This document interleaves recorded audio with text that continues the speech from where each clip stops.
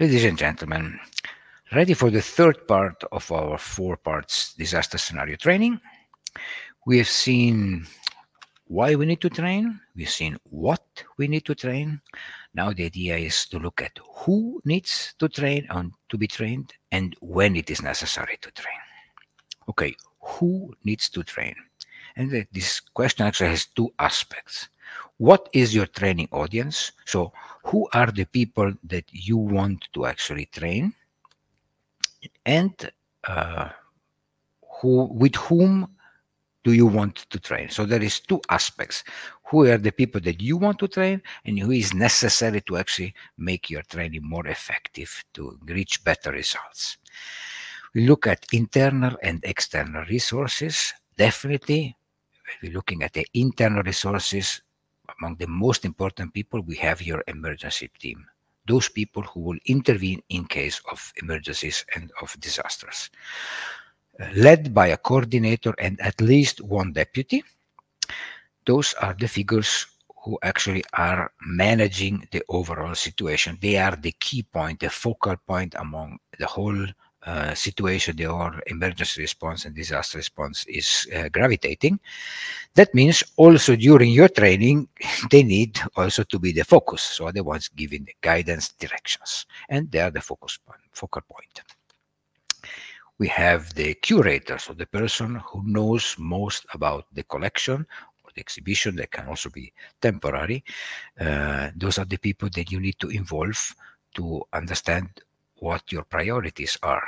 That's no curator is going to tell you that they want to leave pieces behind, but sometimes there absolutely is no possibility to save the whole collection. If you have only 3 minutes, what are the most important pieces that actually need to be taken out of my museum to actually save them? Then we have the conservator, people who have this extensive ability in handling, in packing, in restoring the pieces they know, and they can teach also others. For example, they can supervise. If you have a packing station inside a museum, they can supervise those volunteers who have had minimum training, and they make sure that they are not causing more damage to the collection than is absolutely necessary, hopefully none. Then, if you continue in internal resources, there are system technicians and building managers. The people who actually know our structure, they know the infrastructure, they know where the cables are, where the engines are, how the elevator is working, where the power is, what sort of fire extinguishing possibilities we have, what other measures actually can be taken, how the alarm system work, all of these systems, the IT part, how is the IT system, are the IT systems of the institution being fed? How are they defended against? Other internal resources, for example, are the documentation manager. Whatever happens during an emergency, during a disaster response, needs to be documented, and you need to do it with different media. Again, by dedicated or acquire dedicated camera, digital camera, video recorder. Don't forget to also always have a physical part, so your templates that you're filling in, actually signing who was transporting which piece, that was packed where, and where it is going, at what times have they passed. An important point amongst the internal resources are the volunteers, and they put them within the internal resources because they should be feeling as part of the institution. If they really have this positive attitude, and sometimes when they start that, it's the only thing they have. They want to be helpful, but they don't have the knowledge, they do not have the skills. Now it's up to you to actually include them, giving them information, presenting them the people, emergency coordinator and your conservators, that can give them this minimum information they need to actually address challenging situations, and also developing the skills, learning how to pack an object, what kind of material is better to use, what materials can absolutely not be used because it is actually damaging our items. And if you look at the internal resources, there is many more. Definitely public information and media manager. Whatever happens as serious case, emergency and disaster, but also as a training, I always suggest to get the information out, because this helps spreading the idea, creating awareness, maybe finding new volunteers. The security stuff, absolutely important. How is the collection, or are those pieces kept secure normally? How would you do that in case of emergency? What kind of possibilities do you have? Owners need to be brought on board, because they probably need to pay for it. Directors and deputies, they need to be convinced that this disaster scenario training is helping to improve the efficiency, and maybe sometimes even save money for the institution. Now look at some external resources. And we start from the very top. We are speaking of governmental organization, maybe the Minister of Culture. Do they issue guidelines? Do they have directives that you must follow? Do they issue products that you can help? Are they offering training programs? Is there possibility to actually sign up for those, participate, in order to be able to better respond to those situations? Then, among the external resources, definitely absolutely key, the civil protection. Here we have images of the earthquake in central Italy, and they have those extensive means to actually intervene. Obviously, the first priority is to save life and limb, but sometimes they can intervene also to save cultural property. Do they know how to do it? Well, it's up to you to get in touch and actually get this relationship going. You help them help you. You give the information how to best save the cultural property. They will be mostly glad to actually hear how to do that. I've always found these people very, very helpful and eager to participate. Absolutely important, fire department. Wherever you are, those are most cases the first responders in case of serious emergencies and in case of disasters. They have a lot of means. Sometimes they even take over this coordination or this connection function with dedicated means like the ones that you see here. They have all this possibility to use all sorts of different communication means to circulate information. They are gathering it. It helps the decision-making process. How do you fit in this sort of institution, this sort of establishment? What kind of information can you give them, and what can you ask from them? One category that is often overlooked, it is the military. And it is really a pity, because actually, in my experience, some military forces have excellent capabilities, so ability, and also excellent numbers, resources to actually intervene to save cultural property. They have great means in the sense of logistics, transport possibilities, in or different kind of environments. They can move with 4x4s. They have heavy equipment. They can move with boats.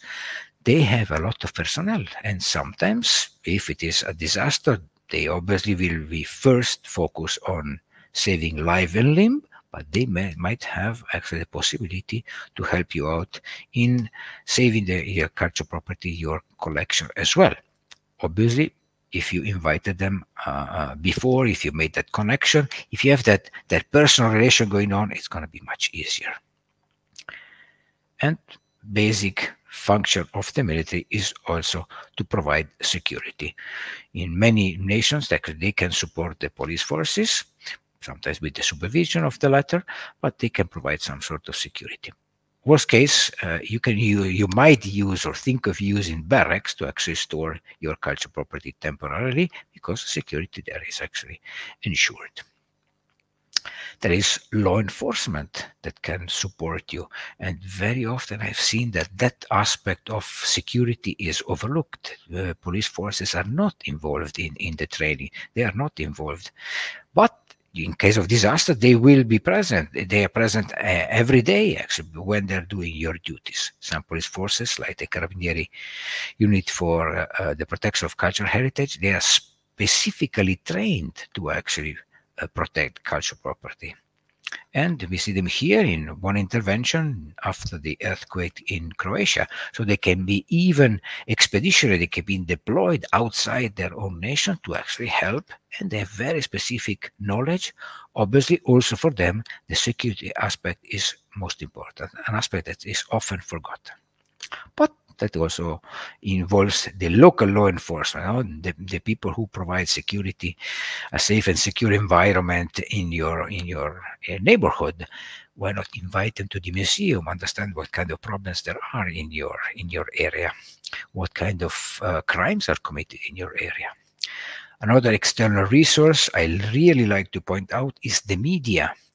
They are definitely grateful if you invite them during your training, during your activities, because they can sell their product. On the other hand, they're also selling your product, which is the information about your museum, about the fact that you are being proactive in trying to save it, also by providing disaster scenario training.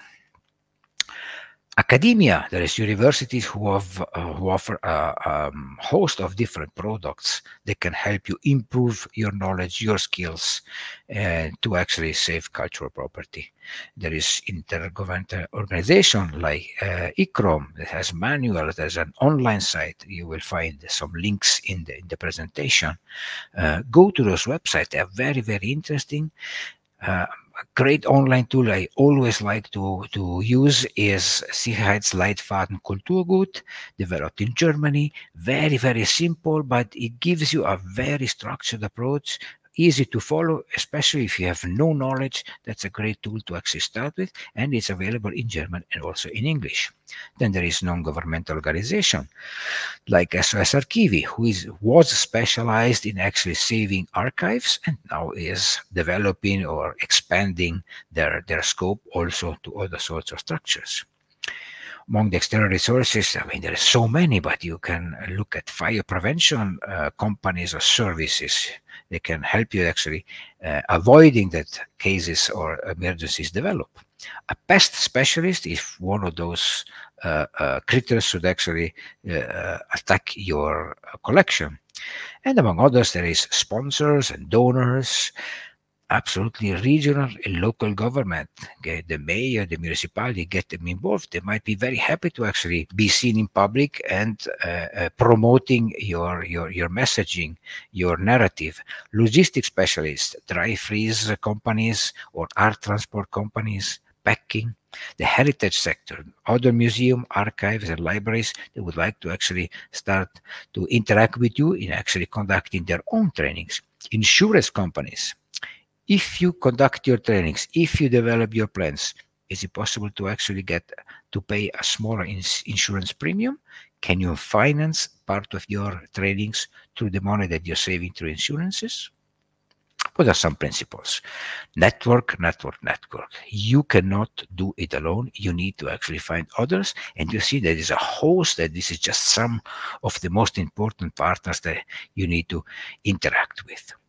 Be inclusive when you create your trainings. Try to get a diversified